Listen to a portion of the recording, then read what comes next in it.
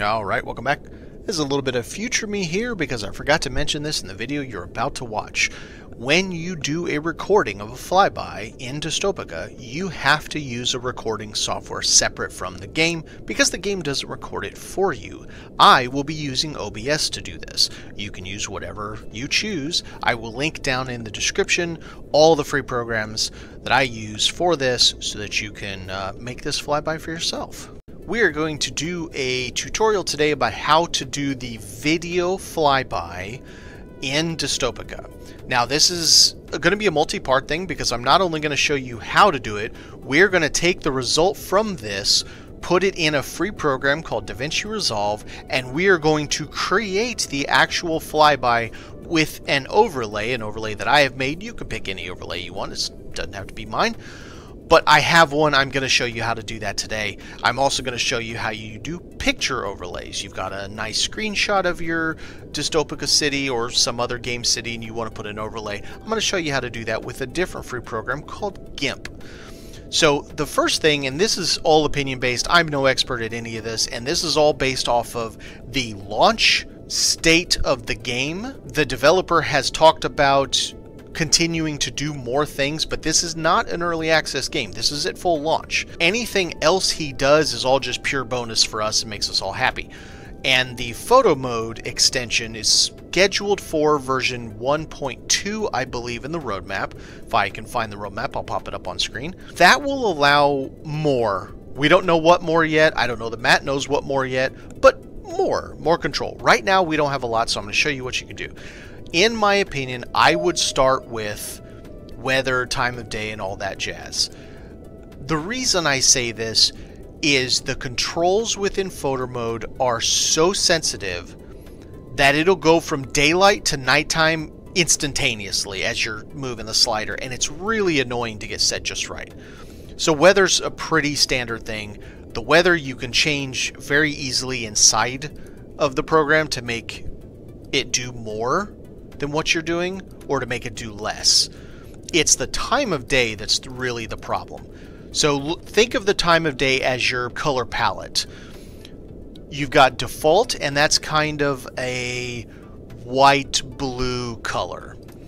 You have sunset early. This gives you more of an orange tone. Sunset late, and you're looking more red. Nighttime's obvious. And then dawn is more of a purple-blue color. So if you want one of those modes, you would set that. I'm going to set it to nighttime. It's going to work best for my application. So now what we're going to do is we're going to hit photo mode. Now you notice it immediately froze. You can turn it back on by hitting the play icon up here.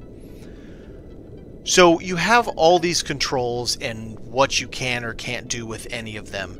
The first thing, and this is something that is important, so I'm over this, right, and I've got it set. If I just hit the W or the arrow key and I go forward, you notice how it's slowly creeping to the right, and I just got stuck. I can't go any further. That has to do with the zoom. It's actually really annoying the way it works. So what you want to do is you want to set it where it's going to go perfectly straight over the highway or whatever run you're wanting to do. So that's off a little bit.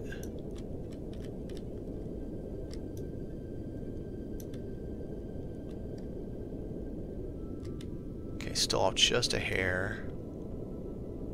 And I'm holding right mouse and moving just a little bit each time.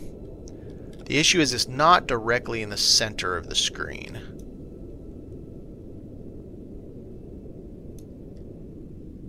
I think that's going to be it right there.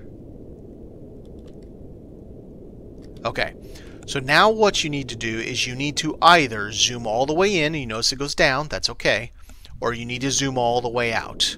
It doesn't matter which one you choose, but you need to do one of them. This gives you the full control over your path. So if you look here, I'm stuck. I can't go any further forward because I zoomed all the way back. If I zoom all the way forward, I then have to go up here to this icon and I have to change my height.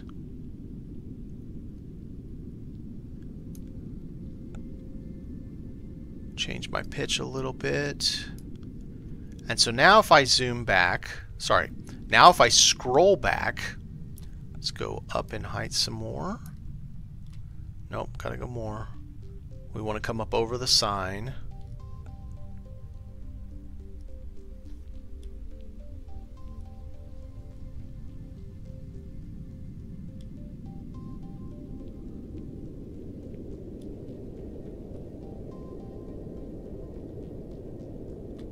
Right about right there. Let's go up just a little bit more. I think it's kind of nice to have this building start right here and give us a little bit, and we've got a good view of this. Maybe we're making this as a helicopter, for example. I want to test the pitch, so we're going to get some idea here of eye level, and I want to see. It looks to me like it's still pitching downward. It is pitching downward. So we'll get our reference here. We're going to come up just a hair. We're going to pitch it.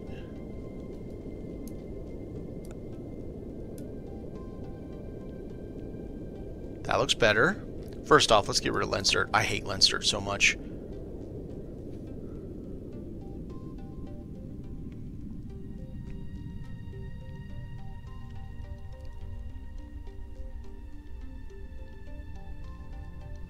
Okay, that seems pretty good. And I'm just using W and S to move backwards and forwards, not using my scroll because I zoomed all the way one way. It has to do with the boundary of the city, but it is kind of annoying that it won't let us just continue forward and backward, because that's how you get your continuous level movement. Alright, so now that we have a good understanding of the direction, the path, it's going to fly at a nice thing. Now you change things like exposure, pit. I'm not going to go into all of the different things you can do, but you can make it foggier and all that stuff. Really, I'm just going to show you how you make this actually function. But one thing I don't love is I don't love all the streaks being so intense. I like them a little bit, but not so much. Close fine, scatter.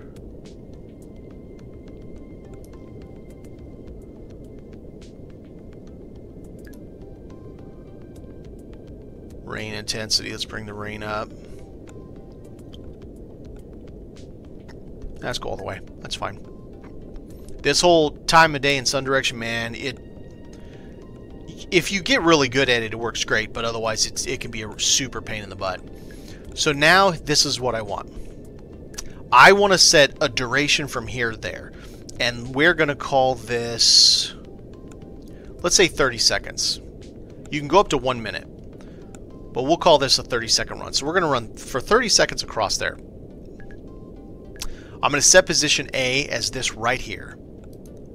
So now I'm going to just use W or the arrow key. I'm going to go all the way forward to our end point, and I'm going to set position B.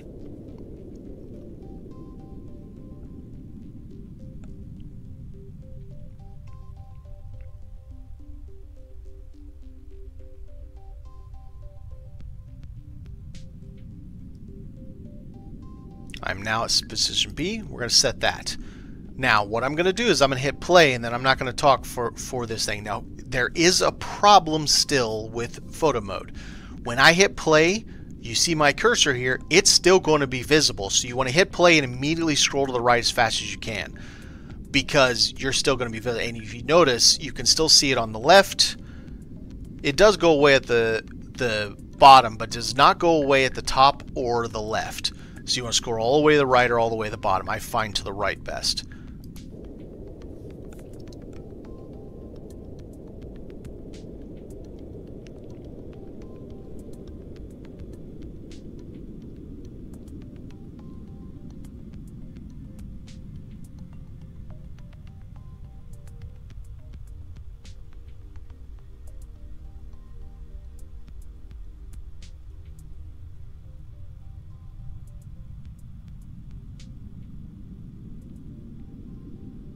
Perfect. So now it has ended, and you notice it left us at position B.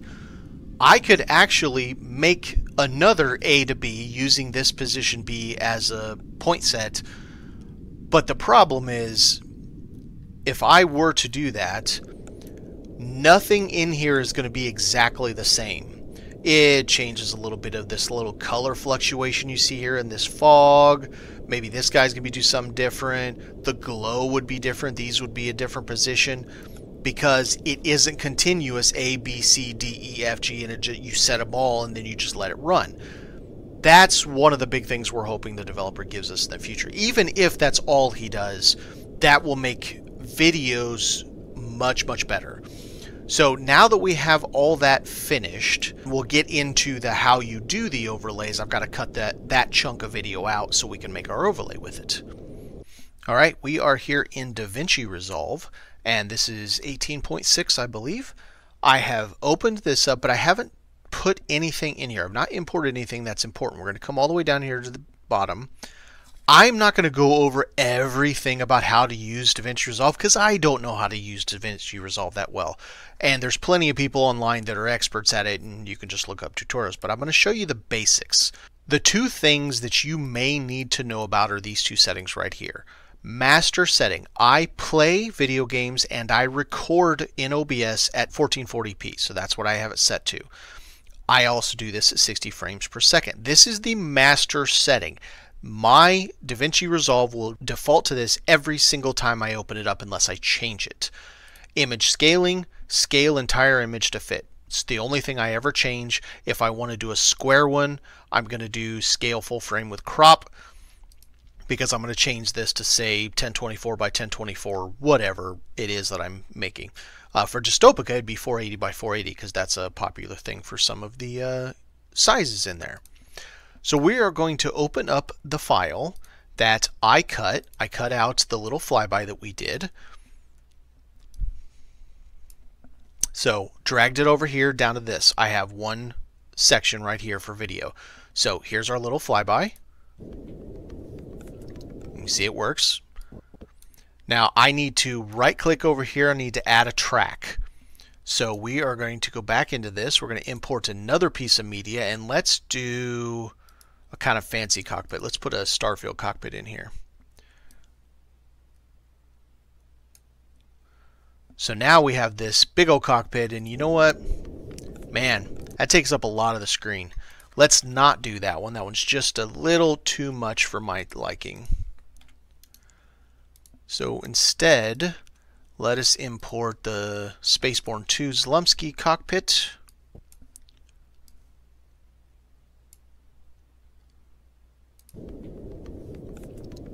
I like that better. Now this radar doesn't function even in the game, so that's nothing special. But you can see that it doesn't cover everything. It stops right over here. So all we're going to do right here at this edge, you see how it changed these brackets right here? And here's the end right over here. It ended up being 29 seconds. I had to clip a little bit of the first of me dragging my mouse cursor over the screen. So I'm going to grab this and I'm just going to pull like this till I get close enough. Then I'm going to move this out of the way because sometimes it does auto snapping a little weird. So now we're good all the way to the very end. Click back over here. Now this would be where if you decide you want to put music to it or something like that, you're going to go to edit. I find this the easiest way. You see audio 2 down here. You're going to drag an audio clip down here and then you're going to mute this. You'll click on this, hit mute. You'll put, assuming you don't want the game music playing, and you'll put your music track down here. I'm not going to put a music track for this example. This is meant to be a very basic tutorial about how to do an overlay. Get into more detail like how to do an overlay on top of an overlay on top of an yeah, that's a lot of work. So we're going to deliver it, our overlay. Then we're going to browse to the same spot we made it. I want to do this in MP4. H.264, yes. Auto, yes. Your sizes will default based off of your master settings. We're going to hit Render Q, and then we're going to hit Render All. Then we sit and wait for a little bit. This is going to take, you can see right there, about 8-10 seconds or so. Alright, it is now finished. So we're going to go in here. We're going to go to our picture. We're going to go to our overlay. We're going to play and see what happens.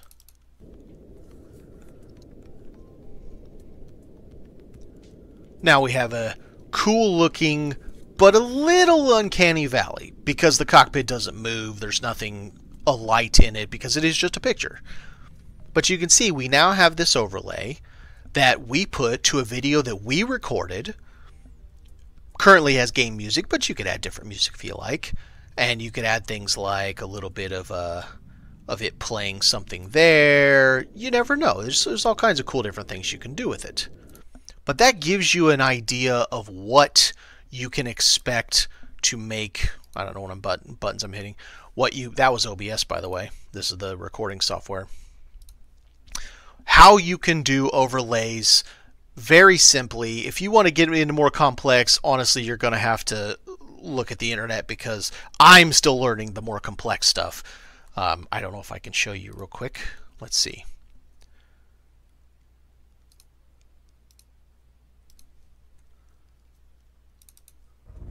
This is more complex.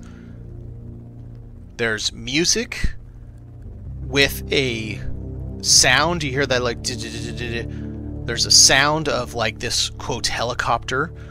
Then there's this video overlaid on top of this image, overlaid on top of this video, and this comes from 4 separate clips that I stitched together from A to B to A to B to A to B. It's not very good yet because I have the timing of this run off. Like, this run isn't very good right here. Let me turn this down. It's too long. It takes too long to get here, so I put the time too long to get the duration right. But it gives a really good sense of scale. The radar portion is phenomenal. I did a really good job with it. I had to do a pitch, so I shrunk this down to the size to fit, but it was square. And this is a trapezoid, so I had to pitch it forward to get it like this. Right here, this uncanny valley is just so weird. It's like it's sliding 90 degrees, right? It's so weird. And watch how it changes the environment as soon as it clicks between clips. Even though it has A to B correct, because it's not continuous, you know, it B and then I stopped and I hit A again and then I went down here and I picked a new B and then I hit play while I was recording it. It's 2 different time periods in the video game that's still playing in the background. So things changed, like the fog, like the glow on these, the traffic changed. And so it's jarring to our brain how it changes like that. And so I'm still kind of working on this. I've still got to keep redoing this. I've got the cockpit in great shape. I might add a little bit of the lights right here, maybe something going on with this. Alright, now you can see we are here in Gimp, and what we are going to do first is we are going to open up. Now you'll find whatever place you put it. I just stuck it here in pictures, made my own little section for it, and we want an apartment view picture. So this is a screenshot from my game. You can see it says DeLindsay right there. Now I want to add over that, let's say I want to add an apartment. So I want to look like I'm living in my city and I'm staring out my window of my apartment into that. So this is the H10 mega building in Cyberpunk 2077. I have already cut out the window, you can see there. I'm going to click on that. I am going to hit edit copy. I'm going to click back to the image I want to put that on, edit, paste as, new layer, and we're done. This tutorial is simple. I'm not going to get into how you would actually manipulate the back image. Maybe I want to move it, I want to zoom it out, make it look like I'm further away, bring it in, closer, etc. Change lighting or anything. This is just how do I put one image on top of another image. So now we're going to file, we are going to export as. It's going to stay PNG. I'm not going to change that. I'm just going to add a name for it. Let's say V's Dystopika. So here is the important part. This save background color will normally be like that. You want to turn it to that. This will normally be set to 1. I leave it at 0. 0 means there is no compression. It just exports the image as it sees the image. and that means it may be very large. This overlay image is 14 megabytes. So we're going to export that. I'm going to pull this up right here. This is the folder we have it, and we're going to take a look. And there it is.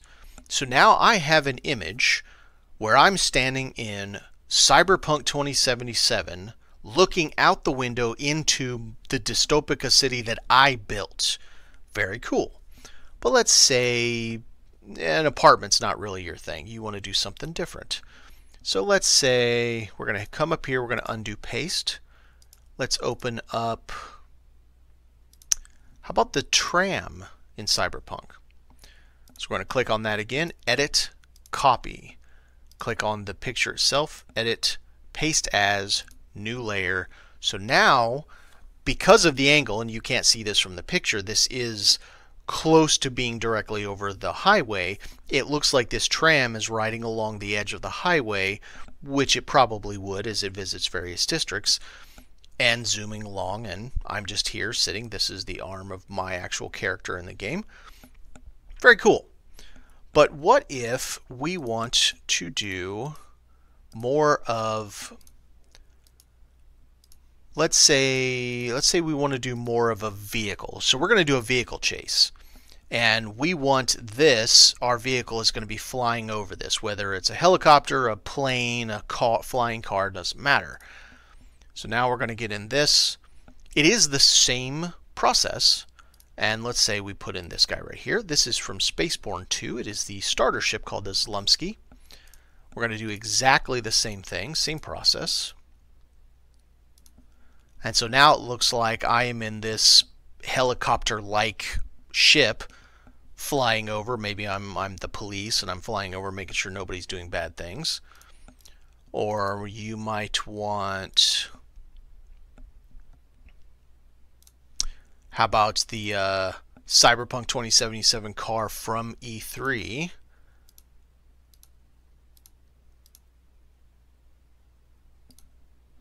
So that's very cool. You have a, quote, flying car. I mean, in fact, there is a mod that allows you to have flying cars, but you have a flying car in your Dystopika world. Or maybe you like something from a different universe. How about we do some Starfield, a spaceship in Starfield, and we pop that over your Dystopika. This is what you can do by having a transparent layer. So cockpits for spaceships, for planes, for helicopters. You can do it with cars, buses, trams, tanks. It doesn't make any difference. You're taking the windshield and cutting it out in a program like Gimp here, making it a transparency, and then allowing that to be placed on top of a screenshot of the game that you choose, or a screenshot from whatever you want to put. Maybe this background's Tokyo and you want to act like you're in a cyberpunk car in traffic in Tokyo. It doesn't matter. It's all the same in every way.